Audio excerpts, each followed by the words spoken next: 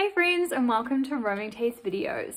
Today we are making a true classic New York Times chocolate chip cookies. Now there are so many chocolate chip cookie recipes in the world, but this one is a classic for a reason. It does have a bit of chill time, so do have some patience, but it's worth it, trust me. Ultimately, these chocolate chip cookies should definitely be included in any cookie box or gifts that you intend to give in cookie form. And I would love to know if you give these a go. So add a comment below, tag me on Instagram at Roaming Taste, subscribe for more videos like this. You'll want to make sure that butter has been out a while and those eggs are also room temperature before you get started on this cookie dough. We'll want to place our butter, our brown sugar, and our superfine or caster sugar in a bowl and beat on medium until super pale and fluffy. So what you'll notice here is that our mixture will go from like this crumbly mixture to, after about a minute to a minute and a half of beating, it will then begin to resemble like a nice homogenized mixture, but it's really the extra beating that allows that sugar and butter to really combine well and that sugar to begin to dissolve into the butter, really setting the foundation for our chocolate chip cookies to be like perfect. Once our sugar and butter mix is nice and pale and fluffy, as you see here, we will want to add in one of our 2 large eggs. If you have medium eggs, I'd recommend using 3 because this is quite a large dough. The approximate gram weight of my large eggs is usually between like 63 and 68 grams each. So if you have a scale and can measure out your eggs, that would be even more helpful. Now, I always recommend cracking your eggs into a separate container before ever adding into your baking, just to make sure you do not ruin any baking that you're doing. And so add in that one and combine until nice and smooth.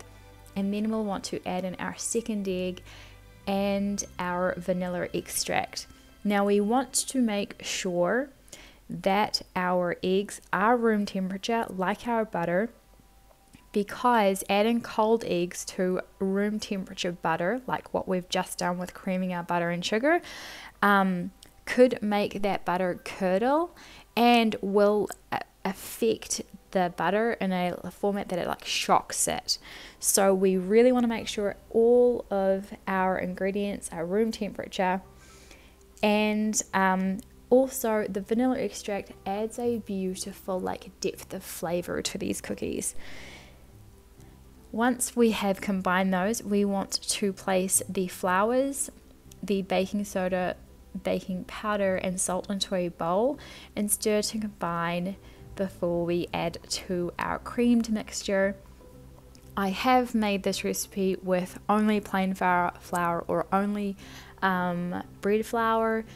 If you live in the UK, I do recommend using some bread flour because it will help, because plain flour is just really incredibly low in protein in comparison with other countries, and so it will make them like softer. Then you kind of do want a little bit of crunch in your cookies once they're baked. Add that to your creamed butter mixture and combine on low, on your absolute lowest setting, until your dough is formed and it looks like crumbly like this, but that there's no dry portions remaining in the edges or the base of your bowl. Add in those chocolate chips, or in my case I always use chocolate chunks, because the quality of your chocolate in chocolate chips is just not as good as just regular blocks of chocolate. You can control your chocolate much better, and also usually there's like less other ingredients added to traditional chocolate blocks versus chocolate chips. So I chose to just cut mine into chocolate chip shaped cubes or chunks, and it looks, you can't even tell when you're like mixing this dough. I mean, is that just not beautiful? The original recipe does not suggest you scoop your cookie batter. It just suggests you chill it. I do not agree with this because it makes forming your cookies once it's chilled really difficult.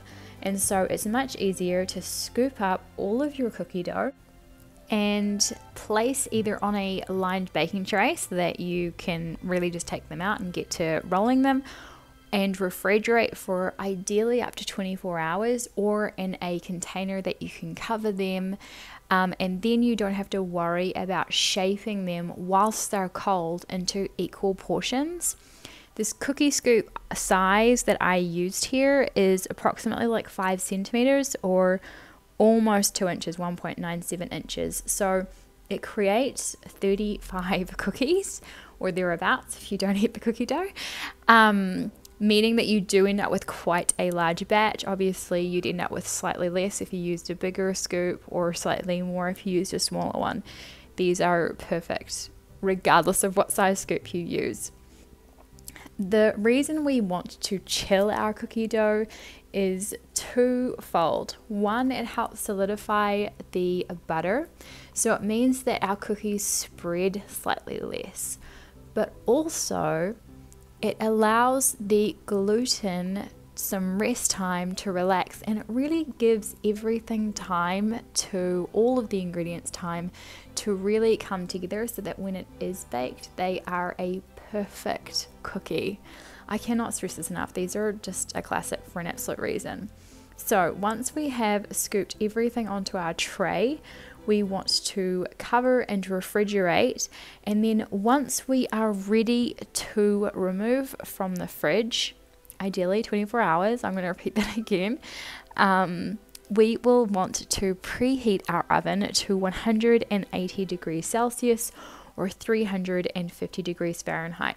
We'll want to remove them from the fridge and give them approximately 10 minutes at room temperature. If it's, I don't know Fahrenheit, if it's approximately like around 20 degrees Celsius in your home. If it's any hotter, I'd give them less time at room temperature. And then we want to smush them between our fingers. This not only helps warm the outsides up, but it also helps us to flatten them because they don't spread too much whilst baking. And then we definitely want to drizzle with a little sea salt, because sea salt's just like the best on chocolate chip cookies. Once we are ready to bake them, we will want to place them in the oven and bake for approximately 17 to 18 minutes. So what we'll be looking for when we bake them is that they are beginning to go golden on the edges. They will look slightly inflated in the center, like a slight dome shape. If you see there, you might notice it. And then once they cool, they will flatten out more.